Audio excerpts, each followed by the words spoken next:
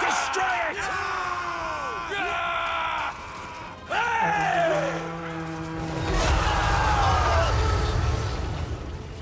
Don't give them an inch!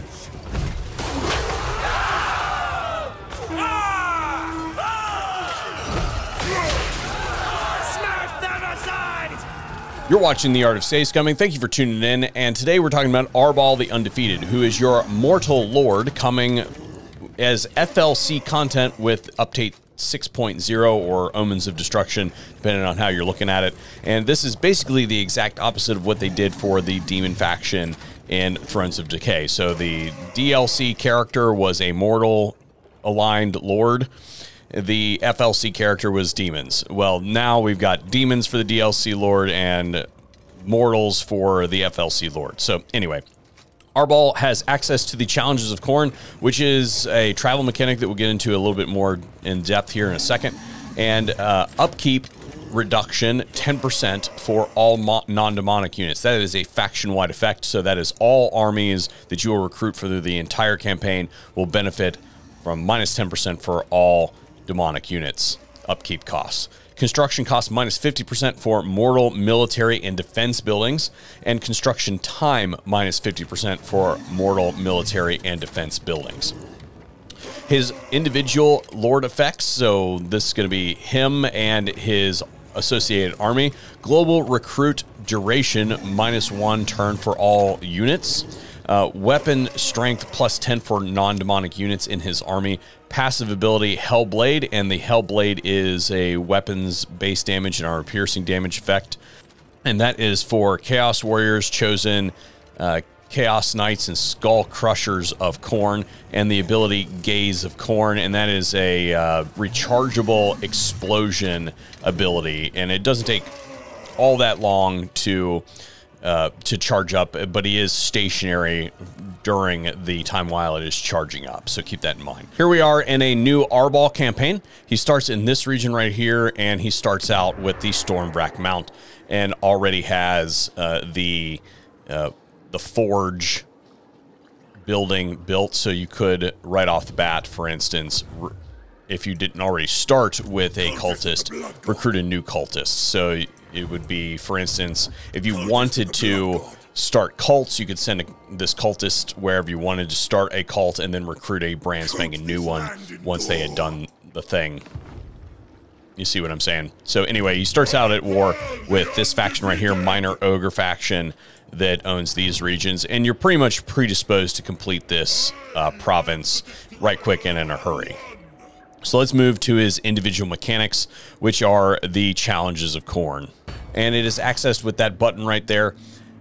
You use Khorne's favor to do stuff within the Challenges of Khorne, and Khorne's favor is accrued by winning battles, various quests and things like that, and you can spend it in a couple different ways. One is for travel, so you can select one of these battles that you've got going on over here, and there are 3 tiers. There's worthy battles, there are perfect challenges, and ultimate bloodbaths. And if you select it, you can see the cost to travel there. They are all 5 to travel. And then there is a reward for each of them. And then as you complete them, they refill. So like once you get this one, another one will pop up somewhere else and allow you to bounce around the map, meet new factions and all that sort of stuff. In addition to using it to travel, you can also use it for these various continuous effects. So if I were to select this one, for instance, it would cost 1 favor for activation costs and then 1 per turn. So every time I hit end turn, I'm going to get a cost associated with that. So as long as I can meet that, you're good, and it can remain in effect consistently. So like for instance, this one, upkeep for faction leaders army 25%.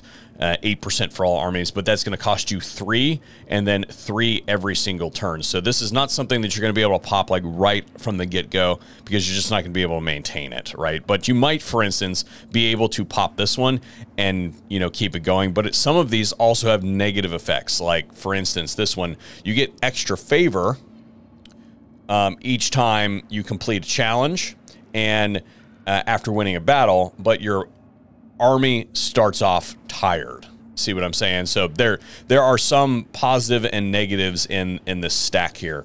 Now, there is no cooldown for traveling, but if we go in here, there are some stipulations for travel. So, like, for instance, if I wanted to travel right now, I can't travel. And let's see what the stipulation that is keeping me from travel. If I wanted to travel here, I can't do it because Arbaal may not travel under the following conditions. If he has already traveled this turn, so I can't do it more than once in a single turn. When the region is owned by a faction that he is at war with, and that is what is keeping me from traveling, as I'm sitting inside somebody else's region. When he or his target are at sea, so I obviously can't travel while I'm at sea, and if he is recruiting units. So if I wanted to travel, for instance, anywhere, all I need to do is move out of this region here. Let's just move to here. And then I would be able to travel to this one right here, for instance. And here I am. I maintain my movement, so I would be able to launch an attack if I want to. And that is basically how the mechanic works.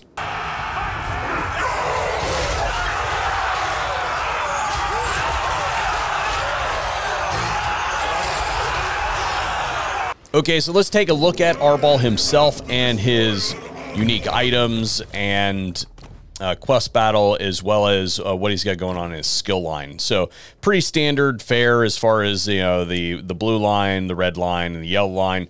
His mounts, he gets the Fleshhound of Khorne, which is, I believe he's the only one who has a Fleshhound of Khorne. Replenishes 30% campaign movement range after winning a battle, and replenishes 20% campaign movement range after raising a settlement. He does not start with these. After he gets a certain number of levels, they automatically fill. So keep that in mind. Like, I didn't put any points here. They just automatically fill. Kind of like your mounts do. But his special line, he has casualty replenishment in foreign territory, so he doesn't start with this, but he can get this. And it also comes with the Eye of Khorne, which is a direct damage ability, except for you can only use it on an enemy unit that has like 20% of its hit points left. And it instantly turns that enemy unit into a degrading unit of Chaos Spawn on your behalf. So it summons a unit of Chaos Spawn, deletes an enemy unit that's at 20% health or less. This one, attacks cause Discourage, and the Discourage effect is a -16 leadership. It also has a melee defense and bonus versus infantry.